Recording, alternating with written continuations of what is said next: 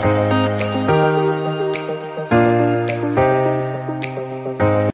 guys, welcome to my YouTube channel. My name is Prince from Ghana. Today's episode of my video is I am coming to interview one wonderful lady on YouTube. Her name is...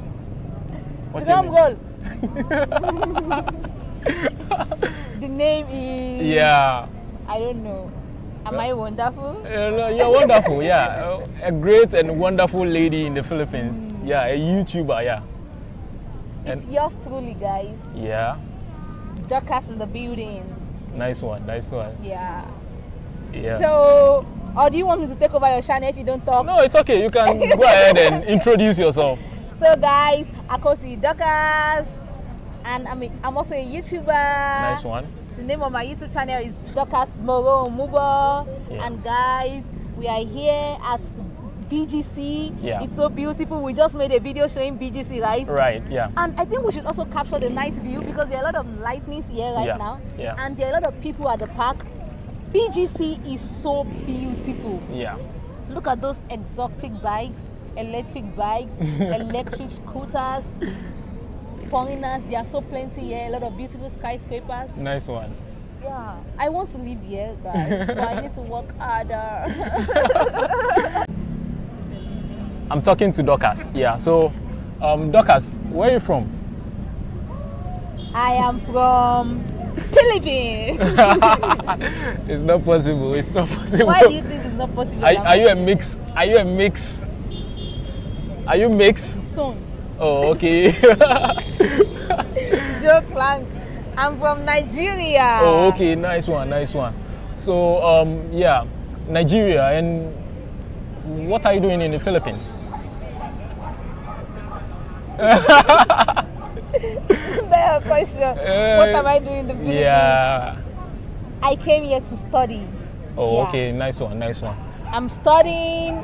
At the same time, I'm vlogging. I'm Nice having fun. I'm meeting new people, and that's on period. Okay, so you're studying in the Philippines. How did it started? Your journey to the Philippines, how did it started? You know that you're the first person that will interview me, right? Yeah, I That will know, be I know. asking me always. And you are the first lady I'm interviewing in my like on my channel. Yeah, so I'm very, very glad and happy. Yeah. I'm opening the floor for other ladies. Okay. So how did it started? Yeah. While I was in high school, I always knew I don't want to study in Nigeria. In fact, when I was in my SS2, when I have one more year to graduate from high school, I wrote it down in my diary that, God, you know, I don't want to study in Nigeria. I want to study, but I didn't know where. I don't have any specific country. It's still in my diary because I brought it here because the diary includes all the things I've written when I was young, naive, I don't know, you know. I just wrote a lot of stuff. Oh, okay. And then when I graduated from high school, I got to meet a pastor of mine, one of my pastors in Nigeria, whose children, one of his children was studying here. Oh, okay. And I was told about the Philippines and I started processing the Philippines. So I came here a year after graduating from high school. Oh, okay. Nice one. I was still very young. Okay. So, well, your pastor's daughter was schooling here. No, So my pastor's son. Okay. Your pastor's son was schooling Not here. my personal pastor. Oh, okay. One of the pastors. He just came to have a ministration in my city. Oh, okay. We don't even live in the same part of Nigeria. Okay. Okay. So, they introduced the Philippines to you, right? So, when they introduced the Philippines to you, what was your first thought, or what did you think about the Philippines? When they introduced the Philippines to me as a very smart girl, I went to go and search about the Philippines on Facebook. Yeah. In fact, I sent friend requests to some Filipinos before I came here. Oh, okay. When I was seeing the pictures of Philippines, I was like, why is this country like, you know, all this China village? Yeah. You know, kind of you see village fishermen somewhere. Okay. I didn't really get the gist, you know. For instance, now we're supposed to be seeing places like this on Google. Like when we type Philippines, BGC is supposed to be one of the pictures that we show first. Yeah. That will attract people to come to the Philippines because this place is so astonishingly beautiful. Yeah, it's beautiful. This is very incredible. Look, if I see this place and I see America, I will come here first before I go to America. Yeah. Yeah. So it's so beautiful out here. Yeah. So I just Googled, sent friend requests to some people, were asking them about school, blah, blah, blah, blah. I wasn't even enrolled then. I was there at home in Nigeria. Yeah. So which year was that? That was 2018. 2018. I left Nigeria. No, that was 2017. Yeah, we shall come there. But which year did the son of the pastor introduce this place to you? Which year was that? It was not the son of the pastor who introduced. I don't even have any relationship with the son of the pastor. Okay. It is the pastor that introduced this place to me. Oh, okay. And that year was 2017. Oh, okay. And it was that same year.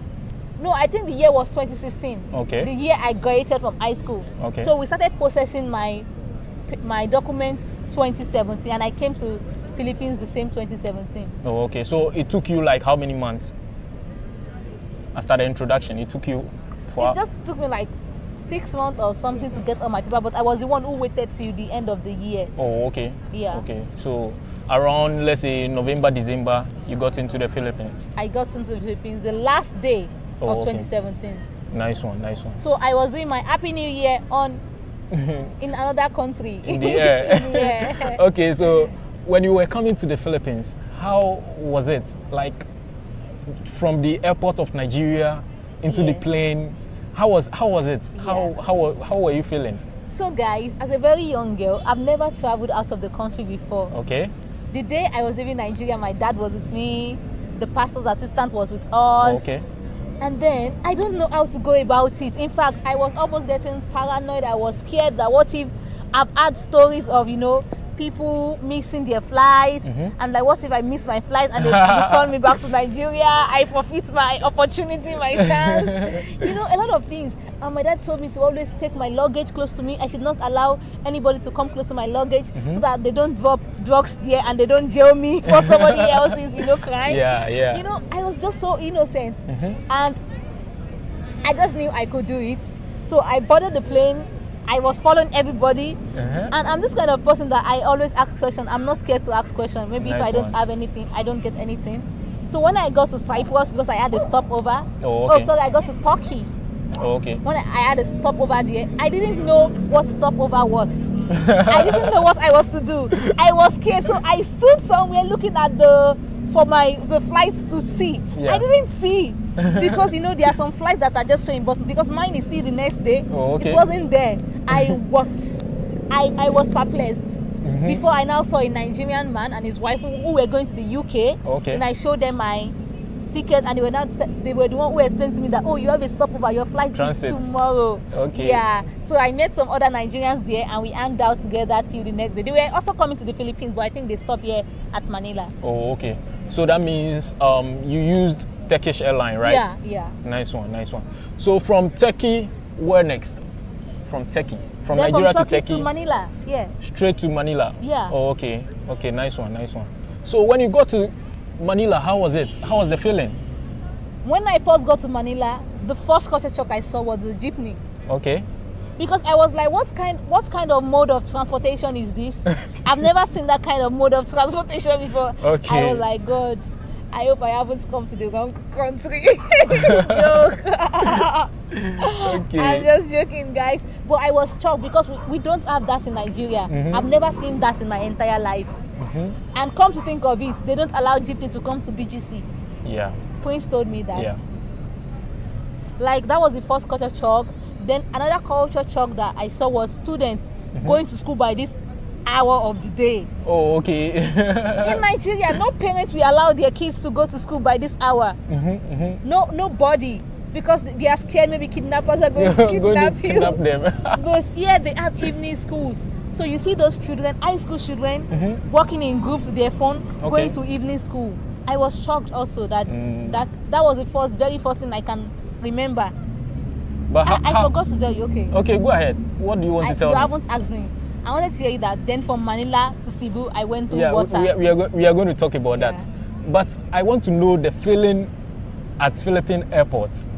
The feeling at Philippine airport, nothing special, just like Philippines, here I come. Freedom. I've always wanted freedom. I've always wanted to go home. Yeah. Guys, I'm the first child and my parents are so strict. Like my parents are so strict. I don't have space to breathe in that house. I was actually praying for the day I will leave. I will leave. So I got the opportunity free of charge. So I was glad. I was glad that I finally got my freedom. Okay. So when you got into the Philippines, you were coming from Turkish airport. Yeah. So when you got into the Philippine airport, how was it? Like from European airport to Philippine airport? I would say that Turkish airport is more beautiful than Philippines airport. Okay. More beautiful and much more bigger. Oh, okay. Nice because one. here in this airport here, are there really places you could sleep? You know, for stopover. Do people do stopovers here? Yeah, people do stopover here. Really? Yeah, people do stopover. But in Turkish airline, there are beautiful places. There are even rooms. You can sleep. Yeah. People go in Europe, people going to America, even in Asia, they all stop over there. Wow. Yeah. So in Turkish airline. Yeah. Yeah. So it's so beautiful. I love it. Okay. So when you got into the Philippines, you stayed in Manila for how long? I can't remember, but it's just for a very few days, like 2 days or 3 days. Oh, okay. Then where next? I went to Cebu. Oh, okay. I didn't really enjoy Manila when I first came here because I don't know anything. I don't know nothing. Unlike now, it is now that I'm getting the feeling of being in Manila. Nice one. But nice then one. I never got those feelings. Wow. Yeah. But you weren't scared when you were coming to the Philippines? I was not. They didn't tell you any bad side or? No. Oh, Nobody okay. told me that, it is now that I'm getting to know a lot. Oh, but you know that information about the Philippines, you know, it is now that foreign students are talking about the Philippines. Then there are not really a lot of, you know, videos about studying in the Philippines. Yeah. Yeah. Okay. And I don't know nothing about YouTube then. Okay, so you stayed for some few days. I can't remember how many. Okay, then you moved to Cebu. My destination. Oh, okay. Did you move by air or by land or by sea? By sea, guy. Oh, okay. I love it. Really? It's the best feeling ever. Wow. You know, I have this kind of vibe of when maybe you have a boyfriend or you have a girlfriend, you just go, you travel by water and you're in your cabin and you're just chilling, you know, it's like a slow journey. Hello, like, Raymond.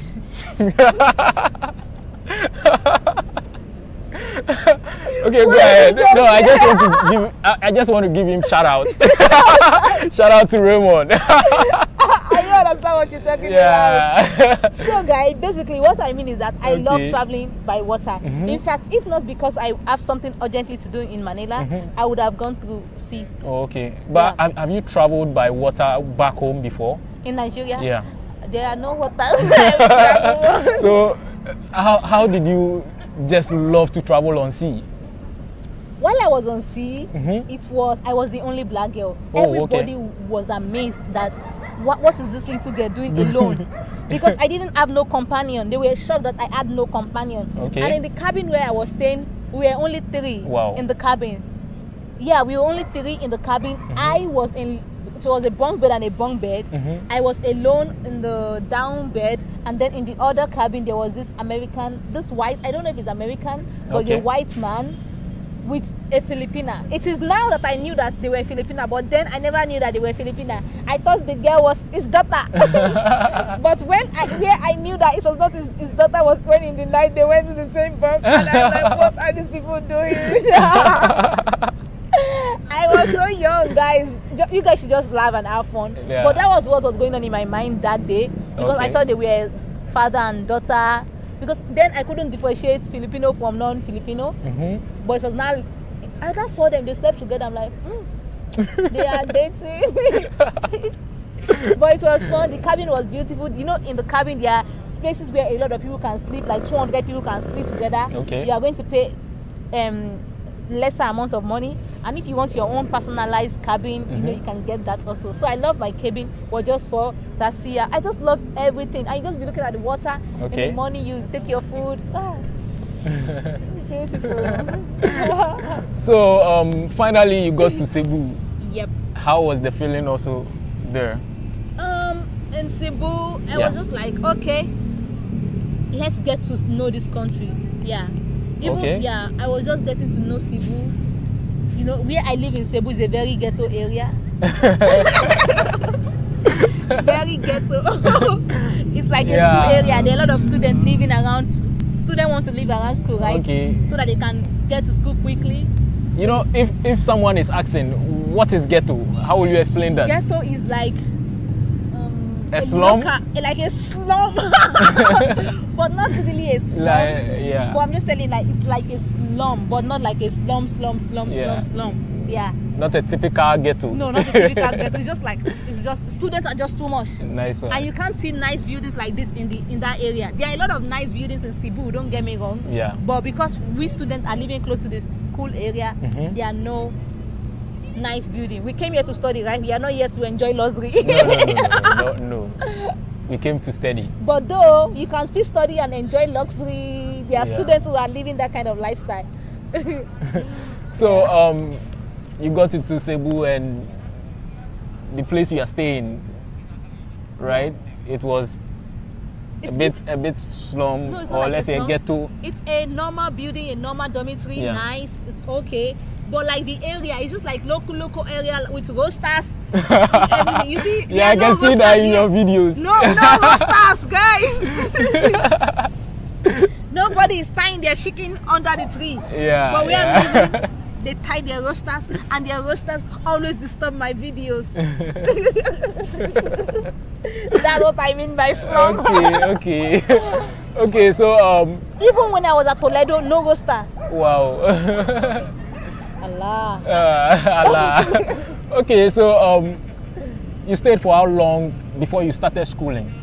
Yeah, when I came to the Philippines, I did not go to school immediately because I was waiting for a new semester, because a semester already started before I started. So when I came here, January, then I started school June. Okay. Yeah. So you came January, started school June. Wow. So that month I was just doing nonsense. Just sleeping, waking up. Okay, so when you started school, what was the challenges? Number one is the language at first. Okay. Because they keep on speaking Bisaya, and you don't understand. Oh, okay. But for you to know what they are saying in class, you have to have a friend that's going to be interpreting everything for you. Unlike now that I am really, vast than then. The language. Number two, at first the food. Because when I first came here, I told myself that, can I really survive in this Philippines? When I saw the food, I literally told myself that, can I really survive? Yeah. But I'm surviving. Do you know, ever since I got to Manila, I haven't even cooked. I've been eating all sorts of things. Oh, okay. Good foods though. Nice one. But not like Nigerian food. So now I can live. Even while I was in Toledo, the only time I ate Nigerian food was those times when I cooked Nigerian food for my family at Toledo. You saw the videos, right? Yeah, I saw it. Apart from those times, I always eat Filipino food. Oh, okay, that's nice. Yeah. That's nice. The so food at first. Yeah, that's all. Okay. So you went to class by then, right? Because by then there wasn't COVID or lockdown, anything.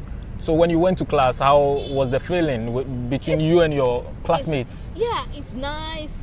I just attended class, mind my business. I used to mind my business.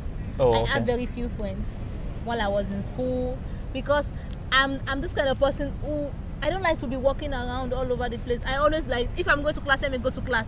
Once I'm done from class and I have like an hour break, I will quickly go home and go and spend that 1 hour break at home. Wow. Then once it's like 2 minutes to my other class, I will quickly come back to school again. Wow. That's what I do. Okay, so you were in class and stuff. Are Filipino racist? To be truthful, You have to. wow. Yeah. Otherwise, it won't sound loud. Go ahead. To be truthful, some are. Oh, okay. Some are. Okay. And why some are not? There are Filipinos who are. There are Filipinos. I'm trying to be real to you guys. I won't pretend, because I'm not here to be saying that because I want the favor of Filipinos, or because I want to appear good in the presence of Filipinos. Then I won't say the truth. Okay. There are Filipinos who are racist, and there are some who are not. I have Filipino families, in case you don't know, and they treat me so well, and they love me genuinely. Yeah, but still there are Filipinos who are racist. Oh, okay. Nice one. So, in class, were there any racist against you in class then? Yeah, I've experienced one racist encounter in class before, but I don't want to talk about it. Oh, okay. Yeah, but it's okay. I'm done. Nice one. Yeah.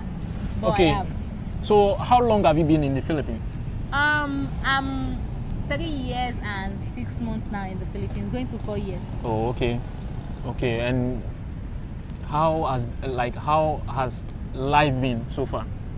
Honestly, I'm so grateful to be in this country. Life has been good. Okay. Yeah, though it comes with challenges. Yeah. It hasn't been easy. It's not going to be smooth. Okay. Like my journey in the Philippines so far has been one hell of a roller coaster ride. But I'm grateful to God for everything.